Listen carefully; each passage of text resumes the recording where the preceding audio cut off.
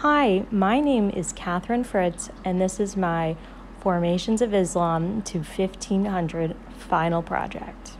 Please do not subscribe because this is my final. Today we're going to go and check out some of the recipes from books such as Scents and Flavors and the Annals of the Caliph's Kitchen, a Syrian and a Baghdadi cookbook. So we're going to watch me cook some recipes, and we're also going to follow some of the traditions that are surrounded by these recipes.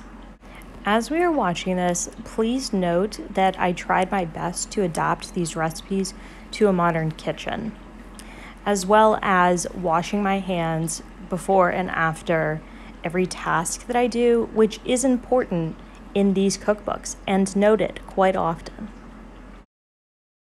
We are starting the recipes off with this simple rose water recipe. First, what we do is take dried rose petals. Then we put in a cup, and over we pour boiling water on top. Then we wait a few hours for the rose petals to steep.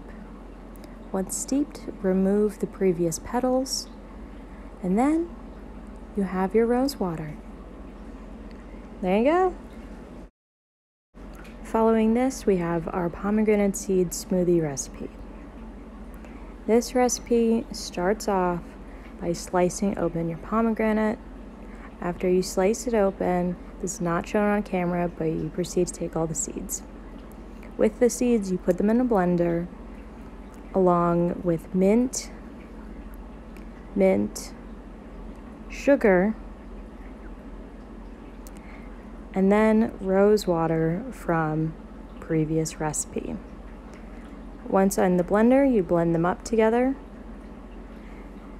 And then I strained the smoothie because the seeds were just really rough, but that was not in the original recipe. So this was part of my own adaptation. Then you have your smoothie. Now we have our patted bread recipe. First, we start off with flour and salt, yeast. We put 3 cups of flour inside of a bowl. Then you proceed with 2 teaspoons of yeast. I keep my yeast in a dry spot in a mason jar just up on the shelf. Then you put some cups of water inside, and then you knead that all together. This is the patted part. Once kneaded, then you let this rest and rise. I put in front of the fire, not part of the recipe, but it sped the process up. Then you put olive oil over the risen bread, and you knead this down and put this into your pot. I'm using a Dutch oven. The lid allows the bread to bake moistly, and then when you take it off, it allows the top part of the bread to become really crisp. And you can see this afterwards with the nice coloring over. Here I turn the bread over, and you can really see how crisp it is at the bottom. Now we have our cauliflower with a walnut glaze recipe. We're going to start this recipe off by chopping up our cauliflower. Then we put it into a pot of boiling salted water. After, we grind walnuts into a nice smooth paste. Then we're chopping up some garlic, putting this with olive oil and boiling water into a bowl along with our garlic. Then we're putting this into a pan and mashing up some pistachios. Off camera, we put the cauliflower in the pan with all of this, and then we sprinkle over pistachios, caraway seed, and some olive oil to top this off. So now we have our lamb stuffed eggplant recipe. This was definitely the most grueling recipe, if you would say that. First, we chop up our eggplant. We're taking the tops off, and then we're cutting them in half as evenly as possible. Then we're going to scoop out the eggplants, but we're taking the insides and we're putting this aside so that we can use this for later. Once we have those all scooped out, we're going to start on the lamb. and we're going to put that in a pan and we're going to brown that. Then we're going to put our spices in the pan. So we're using caraway seed, we're using cinnamon, we're using black pepper, and then we're using a beef tallow. Here's our previous eggplants, and we're going to stir these all up and we'll put them aside. After we put them aside, we're going to brown the outside of the eggplants. And we're going to try our best to really get a nice even browning on both sides. We're putting more tallow in, and then we're going to scoop our insides and put that into the eggplants. Then once we brown it all together, we can plate this, and we're going to top this off with some salt and pepper. So I chose to start off the recipes that I create in this video because rose water is something that's found in a multitude of recipes throughout these cookbooks. It's found in drinks, as we can see in the pomegranate smoothie, but it's also found in desserts, in savory dishes, in breads.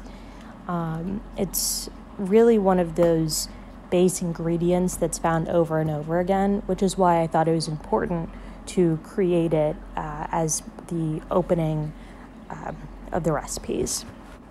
The preceding order of the recipes follows what I consider to be the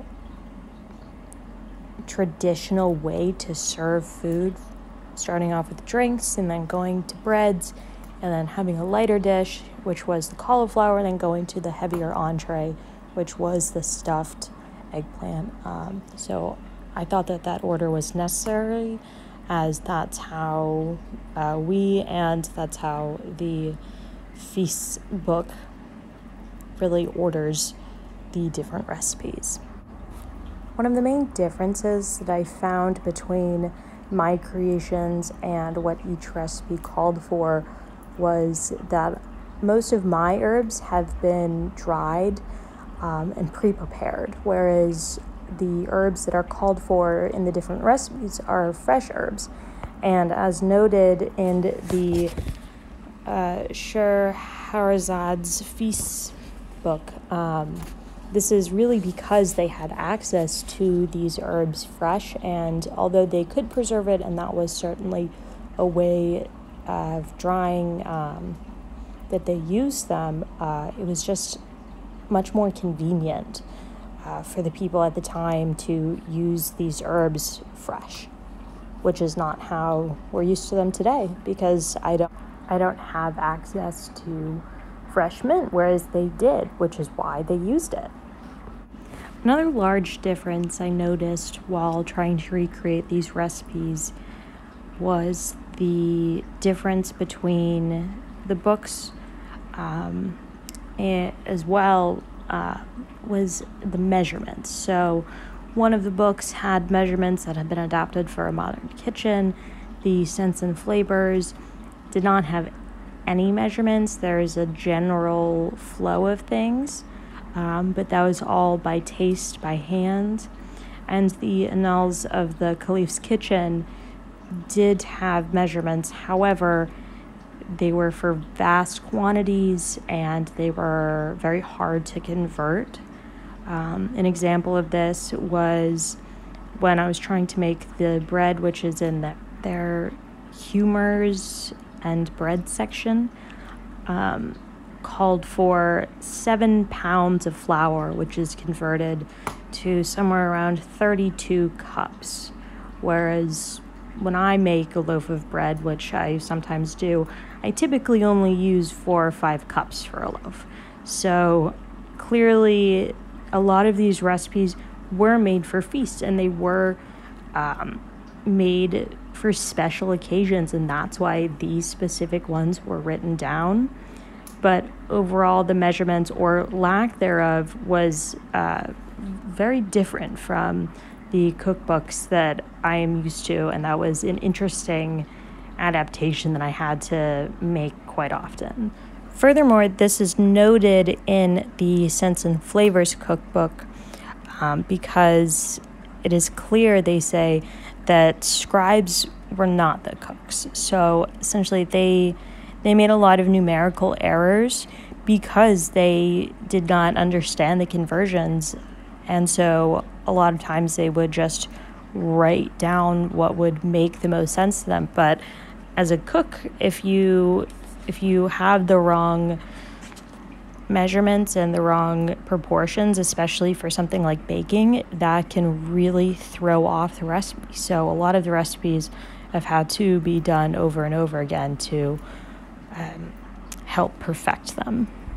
Of these hundreds of recipes that I looked through and read, and of the 4 or 5 that I chose, there were thousands for the organizers and the contributors of these books to go through, and I can only imagine how hard it was to really decide which ones to write down and which to include or which not to include. And each recipe is certainly very different, and all of these recipes are so special to those who have been making them for clearly thousands of years, which is why I noted earlier on why they were so perfected and why to this day I'm able to make them, even with ingredients, as we've seen, have really developed in different ways. And as far as the biology of the ingredients, I'm not going to go into that, but I can only imagine how much the flavors have developed. I mean, if you look at a banana, the bananas used to be filled with seeds, in the way that we've biologically differed them. They have a completely different taste. But for these recipes to last for so long, despite all of the changes that we've had in our environments, in our foods, in our cultures, is truly amazing, which is why I chose to do recipes and why I chose to do these ones, and why I ate everything that I made, or at least as much as I could. And I enjoyed making these, and I enjoyed going through them, and I read most of these books for fun, even after I chose which recipes I was doing, and I'm going to continue to make these. It was a really enjoyable journey, and I wish I had used the fireplace more, but I'm glad that you, my viewers, are able to experience this with me. Thank you for watching.